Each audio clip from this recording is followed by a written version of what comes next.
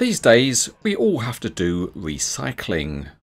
And what can be better than to use a materials handling machine for the task? This model is the Liebherr LH22M, and it's made by NZG. To get to the model, we cut the tape and we lift the lid. And here's another model kept nice and warm by soft paper. The model is well protected, so all we need to do is carefully lift it out. And there's also a bag containing a spare pin. There's no assembly to do because this model is complete out of the box.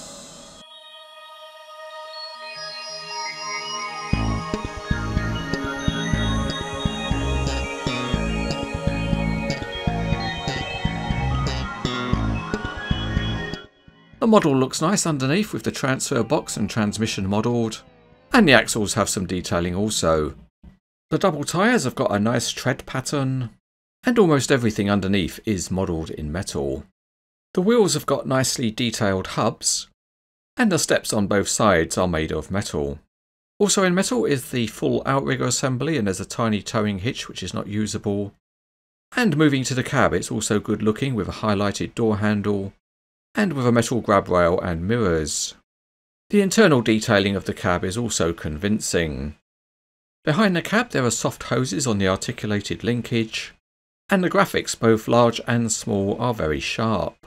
There's also some nice safety chevrons. At the back of the counterweight, the Liebherr name is embossed and the lights are nicely highlighted, and on top there's a representation of a video camera. The side panel has got a highlighted handle, and there are also highlighted hinges on top.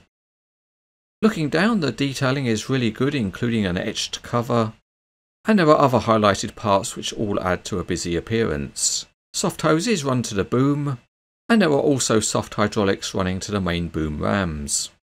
In general, the hydraulics detailing on this model is really good, and they are complex as they run up the top of the boom.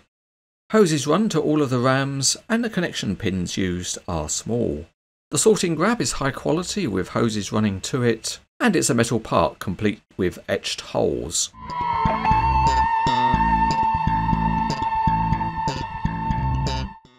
The wheels on the undercarriage all turn independently, and there is a steering axle, although the range of movement is perhaps a little less than you might expect. The axle also oscillates with a good range of movement. Let's try driving the machine, and it whizzes along smartly. These machines are designed to be manoeuvrable, so let's set the steering, and the model achieves a moderate turning angle. And if you've got some rough terrain in a display case, the oscillating axle will take care of it. The model has stabilisers at both the front and the rear, and they are stiff to operate, which means the stabilisers will hold any pose that you set.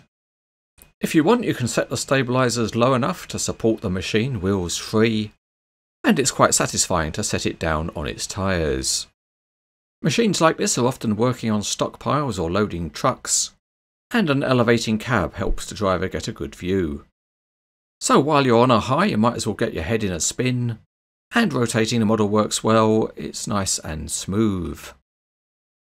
On we go to the functionality of the boom and stick, and you can get the grab fairly close to the machine.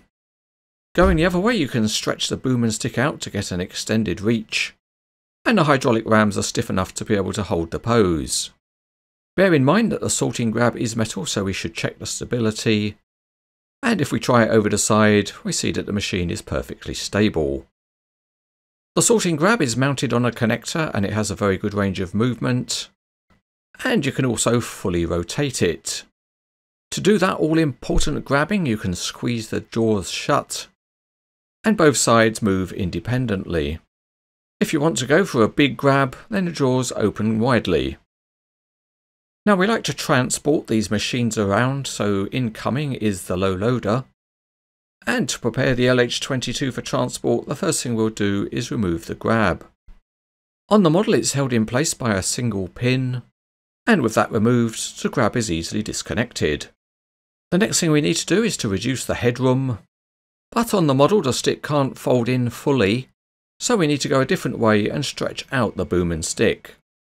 Now the headroom isn't a problem, so we can place it on the low loader, and once again the giant hand crane proves invaluable. Next, to complete the load, we can put on the sorting grab. And with that, we can drive off to the next display case.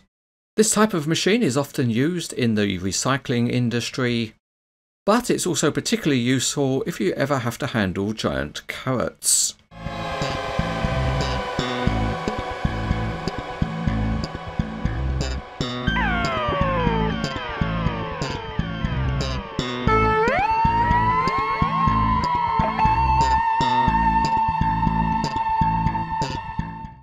This is another high quality Liebherr model by NZG. It has a high metal content and some very nice detailing. Most of the functionality is well implemented, and this type of model goes particularly well when posed with others. If you like material handling machines, this one is very good.